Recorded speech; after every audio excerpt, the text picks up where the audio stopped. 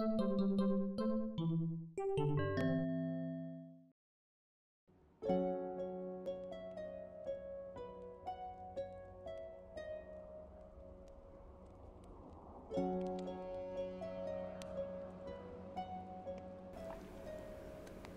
everyone, it's Matt here, welcome to my channel. In this video I want to show you this set of watercolors from 1930s. I first saw this set browsing through TikTok.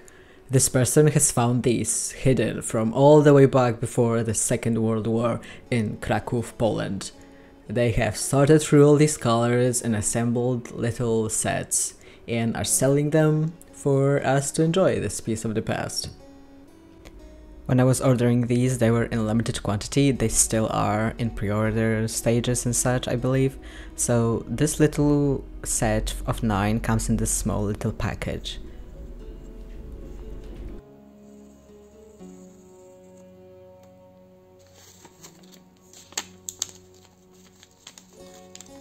The little metal box was packed in, I think, a page of French dictionary, and it has the shop sticker on it. Hey Google, how do you say a large aviary? A large aviary. Nice! Inside there was a watercolor paper swatch page, a nice printed cloth to protect the paints in transport, and my set got 9 paints. We got fox, rose, bog, Barbie, not very Slavic, is it? Daybreak, lavender, night, twig, hair, and I got a 10th button of paint separately. It's black and it has the manufacturer's markers on it. Tęcza means rainbow in Polish.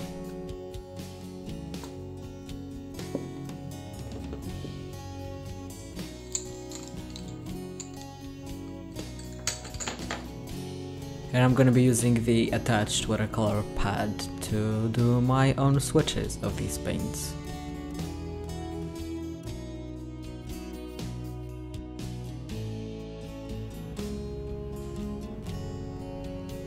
Right away I saw that these paints activate really fast, really easily with water, even though they're old. I never had any old sets of watercolors, so I don't know if that's the standard of old paints, but yeah, I was very surprised with how smooth they lay on paper. They're not powdery at all.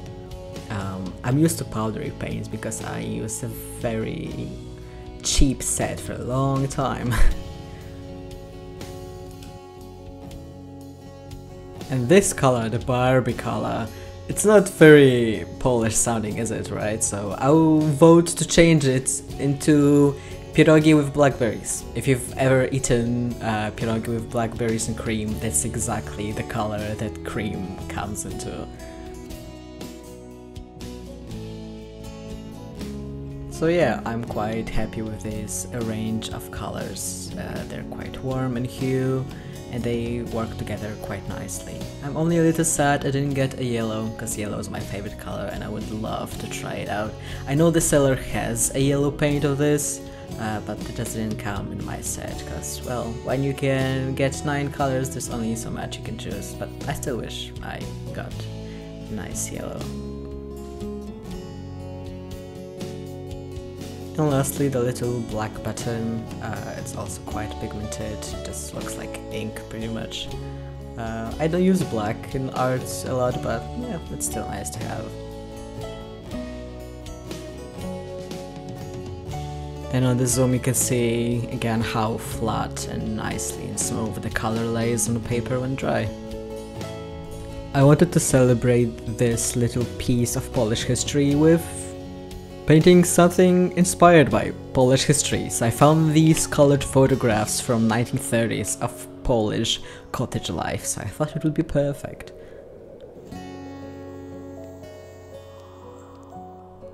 And just because I can't do my art without yellow, I'm using this Indian yellow from Renaissance instead.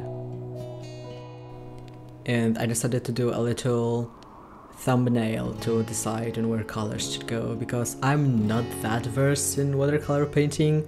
I'm used to mostly digital these days, because it's just a little easier for me to just, open Photoshop and get going. Setting up paints can be a little, time consuming, but it's worth it to go traditional sometimes. It's a definitely different feeling and different vibe.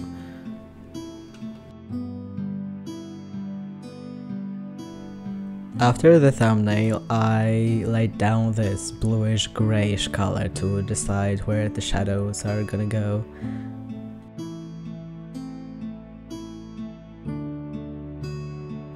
It's a good practice, especially when you're a little rusty and not as much trusting into your own color laying abilities.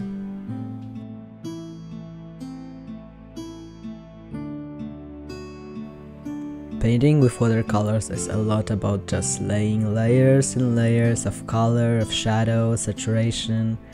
It's been quite nice to have this change from digital and acrylic or gouache.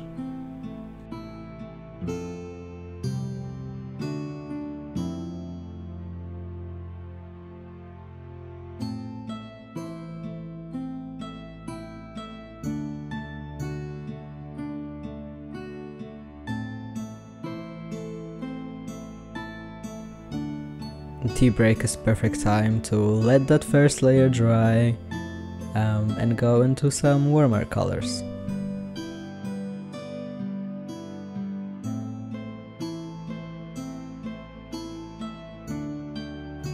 At this stage I still utilize the wet paint quite a lot. I'm letting the paint pull in some puddles of water, maybe bleed a little bit into each other. It gives it that nice ethereal atmosphere to the painting.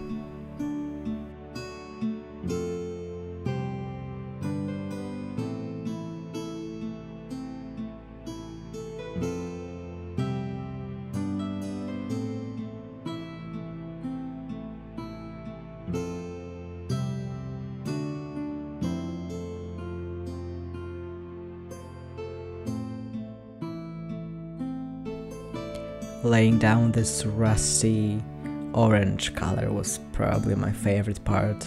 It just looks so nice and vibrant. I love little pops of color like that.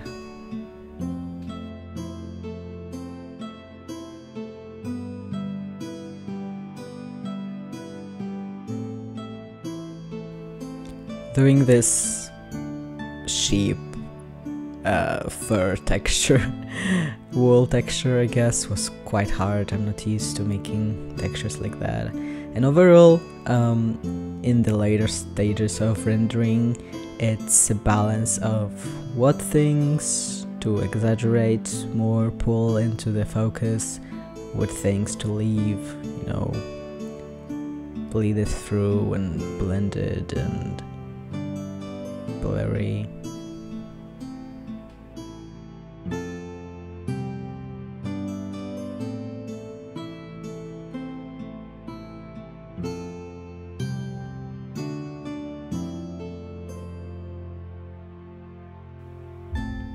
Overall, this piece took me about an hour. It was definitely just a warm-up to see how all of these colors work. It's not something I would paint for myself, but I thought it was a good little theme to pay homage to, where this paint comes from and where I come from.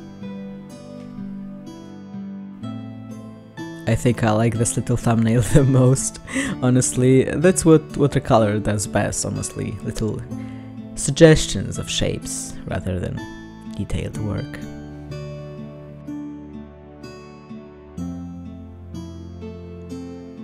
Okay, so that has been fun. Now, on to something much more my style. I did this sketch in my sketchbook just with crayons, probably was waiting for some class in my uni, and I thought, this would work perfectly with these pinks and reds of this little palette.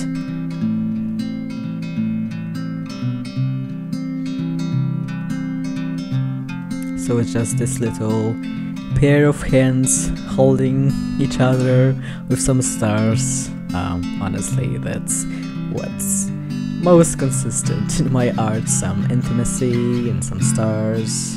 And I love me some hands, some bulky fingers.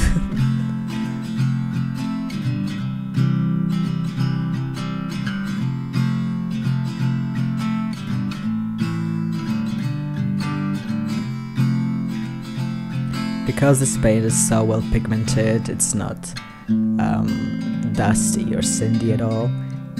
It works perfectly for letting it pull in water for these little blushy effects on the knuckles that I just love doing.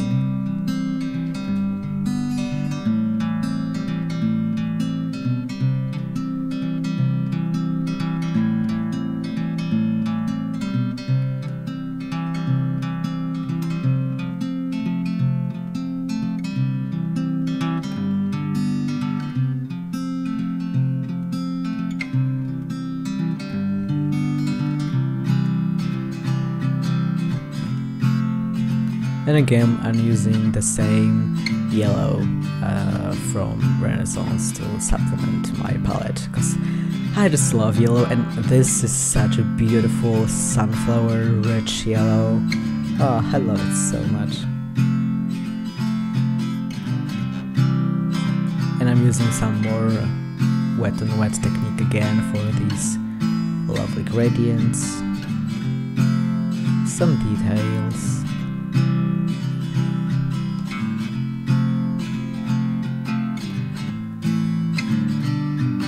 Little stars.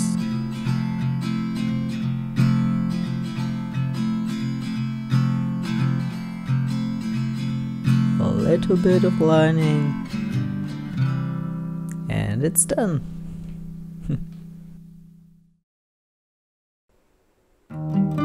I'm very glad I got to get this little palette, because not only are the paints so well made, it's such a pleasure to use them, but also I think it's good to keep some historical keepsakes for memories and souvenirs, and you know, to remember that people are always making art in any time and any place. So yeah, I really love this experience. Thank you for watching my review and my painting. This is my first bigger project like this, so I hope you enjoyed, and let me know what you think about the paint and about the paintings in the comments. And see you next time. Take care. Bye.